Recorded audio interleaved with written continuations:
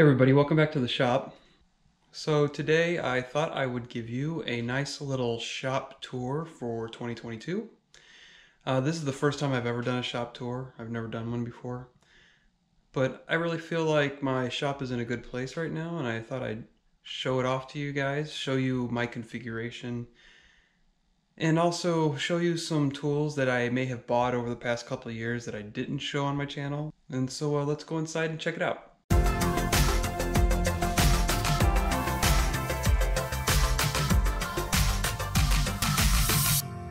So this camera makes my shop look a lot bigger than it actually is. My shop is a 25 foot by 25 foot space. It's not small by any means, but it's really not that big either. It's just the equivalent of a 2-car garage.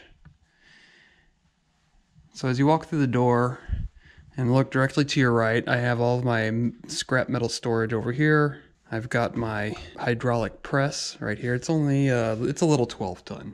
But it's great for changing out ball joints and doing small work.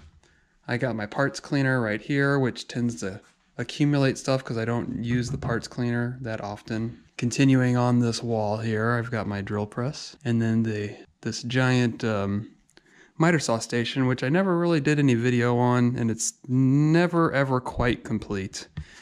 My miter saw is missing. It's over at my parents' house because I'm doing some finish work over there right now. And all of my storage for just parts and supplies, everything is stored in this miter saw station or on the shelving above it. It's kind of a catch-all for everything, but there is a little bit of a method to the madness. You know, I've got my solvents and cleaners right here. I've got my glues, like my caulks and my spray glues, and all my other glues are over here. I got some paint and paint thinner, paint, stain, more paint. There's lots of paint. Up top, I've got parts for future projects and for existing projects. As you can see, I've got my belt grinder parts here, which is a future project. I've got some fiberglass with resin for any types of plastic repairs that I do. I've got a gas tank to a 1966 Honda that I'm working on. I've got an electrical enclosure for a PLC project that I'm doing. I've got paint sprayer, the essential music along with the nice speakers, and down there's the subwoofer. Here's my new dust collector that I just recently did a video series on, and all the associated piping and fittings and everything. The goal is to eliminate the need for my shop vac with this dust collection unit right here. My shop vac is also over at my parents' house because I'm doing work there. So along this back wall, I've got my jointer, which I've done a review on this channel.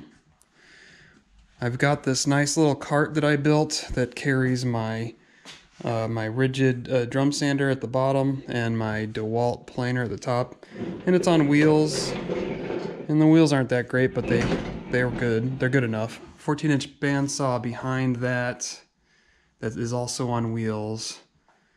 17-inch bandsaw right here that is not on wheels. It is a stationary tool. My big drum sander.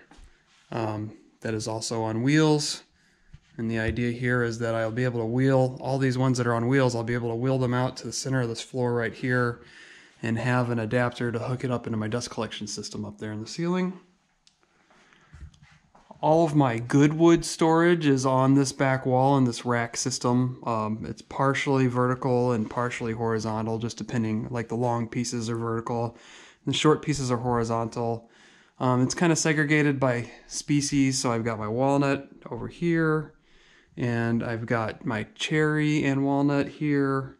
More cherry is stacked up over here, a bunch of cedar, and kind of some scrappy wood in the back. Here is a panel goods cart that I built a long time ago that I never filmed, and I just needed to get the cart built, and all of my panel goods are kind of stacked up in this cart. This thing probably weighs 1,000 pounds. There's so much stuff stacked into it.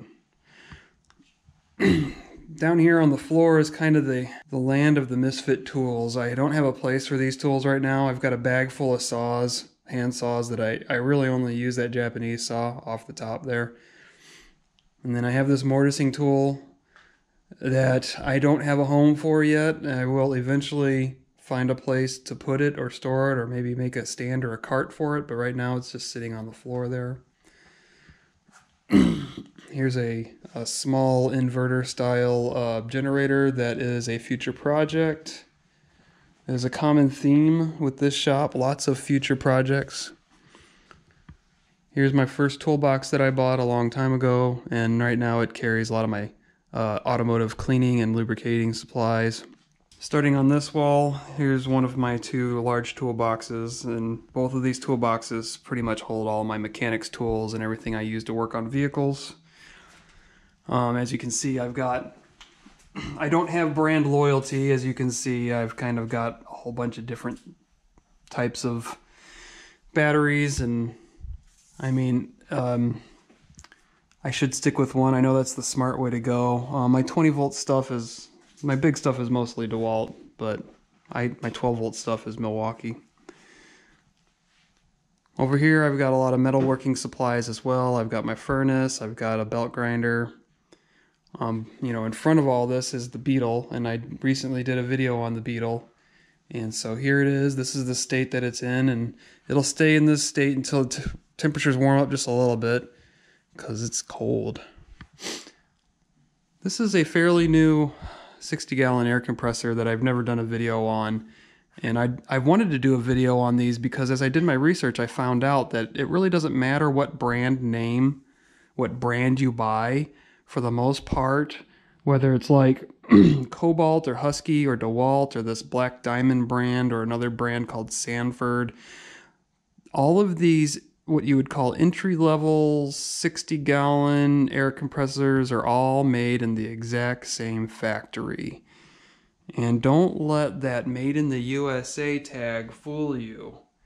That tag is legit, but it only applies to the tank.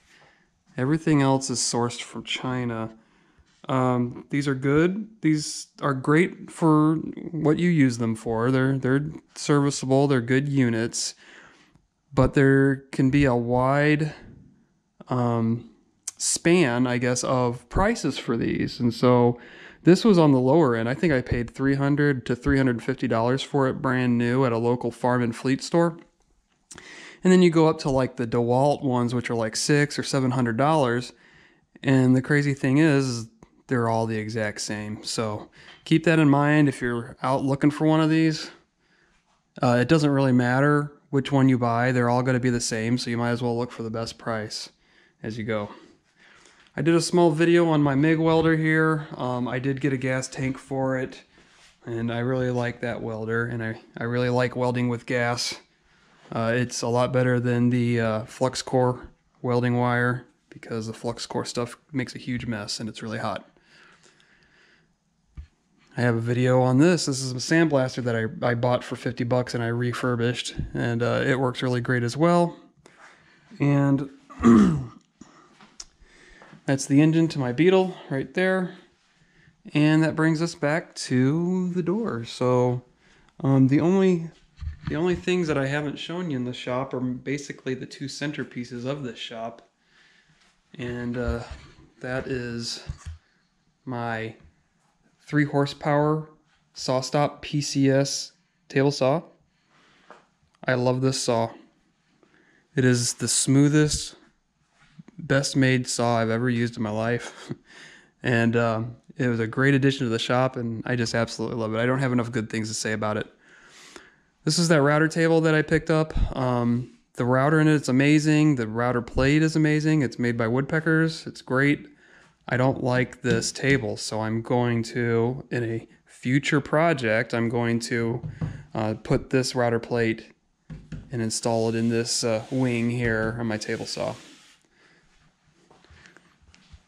Then over here, I've got my woodworking vise. I did a video on that. This is my giant Wilton bullet vise that I got for a steal from an old retired railway worker. And I need to restore it. It is, it needs the bushings replaced in it. It's a little loose. This is a great vise. Anybody that knows anything about these Wilton vices know that this is a great vise. and that's going to be another future project. And last but not least is my workbench. I love this workbench because it's height adjustable. It is a hydraulic table.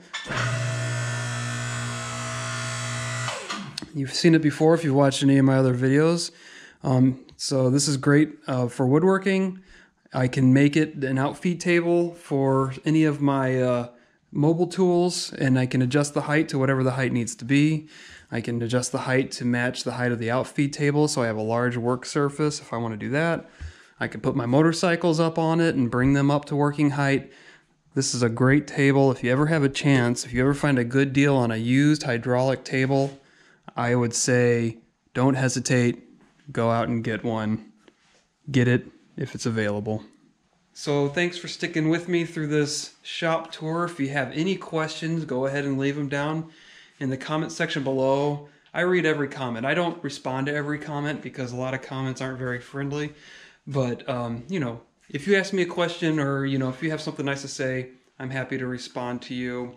And also, I have some goals for 2022. I don't know about the channel growth. I don't know what's going on with YouTube. They don't seem to be very friendly to smaller channels anymore, which is fine. I kind of just do my own thing anyway. But I do have a couple 3D printers that I want to give away this year, and I have a couple milestones in my mind that once I reach those milestones, I will give them away.